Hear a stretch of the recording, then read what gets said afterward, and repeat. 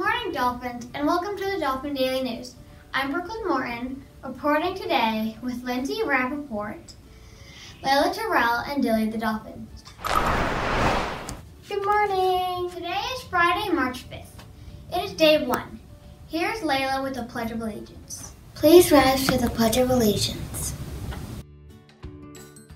I pledge allegiance to the flag of the United States of America and to the republic for which it stands, one nation, under God, indivisible, with liberty and justice for all.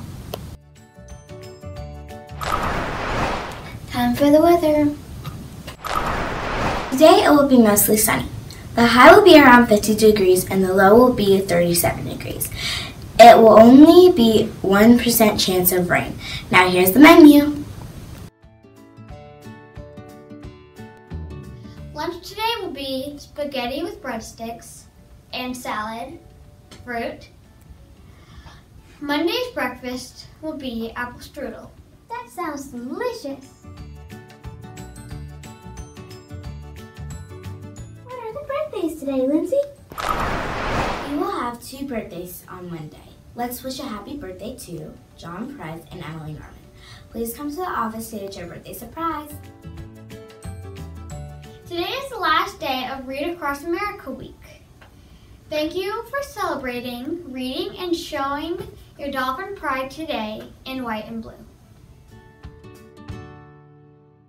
What's today's Would You Rather, Lindsay? Listen for today's Would You Rather. Would you rather eat broccoli-flavored ice cream or meat-flavored cookies? I think I'll pass on today's Would You Rather. Today's OMG fact.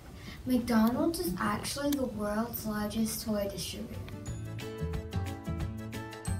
In case you missed it, did you know that a student that has read 20 minutes a day will have read 80? That's right, Brooklyn. Students that read 20 minutes a day will have read 851 hours by the time they're in 6th grade. What are the 3 W's? Wear a mask. Your hands. Watch your distance. I'm Layla Terrell. This is Brooklyn Morton. I'm Lindsay Rappaport, signing off for the Dolphin Daily News. Wait for me! Have a great day! Shine a light at MES. Woohoo!